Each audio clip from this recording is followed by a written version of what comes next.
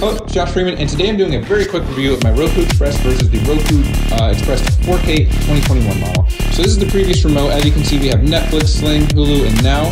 The current 2021 model has Netflix, Disney+, Apple TV, and Hulu as the quick action buttons. Also, this has the voice option, so you can interact with it by talking to it. Also, you're able to power your TV on and off at the top there with the power button.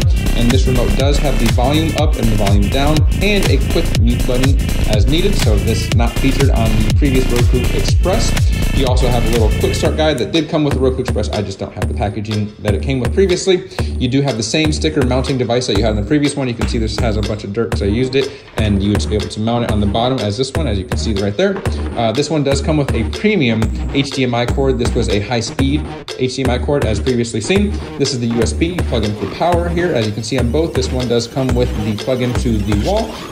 And otherwise, you're able to do all the same stuff as you could previously. This one is just in 4K, and you have the extra buttons added to the remote as seen here. I'm super excited to upgrade mine, and you know, if it weren't for the 4K and the quick buttons with the power and volume, I probably wouldn't have upgraded because I did love this model, but I'm very happy to upgrade now. So looking forward to getting it going, and thanks for watching.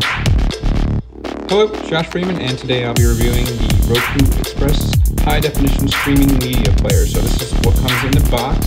You have two different cord options. This is a USB cord. This is an HDMI cord, as you can see right here. It goes directly into the back of your TV. This is the sensor that picks it up from the remote, and this is the remote it comes with. So you can just open up the applications from the screen, and you have Netflix, Hulu, Sling, and pretty much every other streaming service, Disney+, whatever you watch on streaming, it has it available, and you can just control it all from here. You have a home button, back, pause, play, rewind, everything you'll need.